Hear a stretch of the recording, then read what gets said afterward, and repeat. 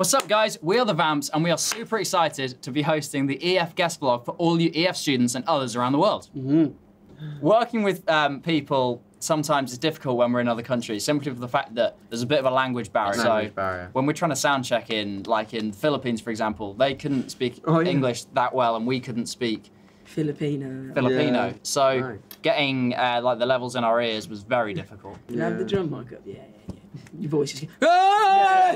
What can we say in another language? I can say, bonjour, je m'appelle James. Vamps too. Me llamo Connor. Diaski. Je beat dans le sud en Angleterre. Croissant.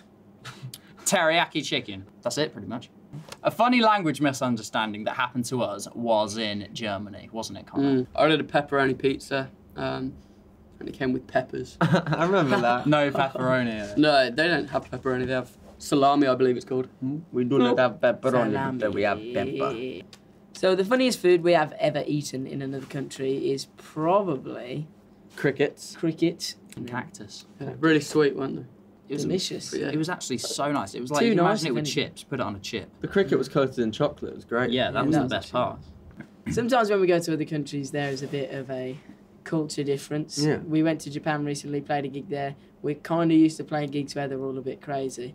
And Japan are very respectful and They literally, they clap and they just the crowd is like, "Whoa," for 2 seconds. Yeah, and and then we try and make jokes. We're not really funny anyway, Yeah. but they were just No. we don't know if they want an encore or not. So, I live in Bournemouth, so I'm going to be quite biased on this. But guys, what do you think is good about Bournemouth? the beach, Beach.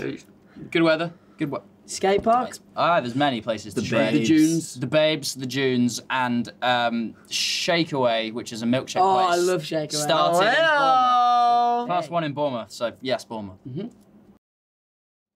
What is great about Bournemouth, The James? You sea, live there. the beach. Yeah, the beach, the tide.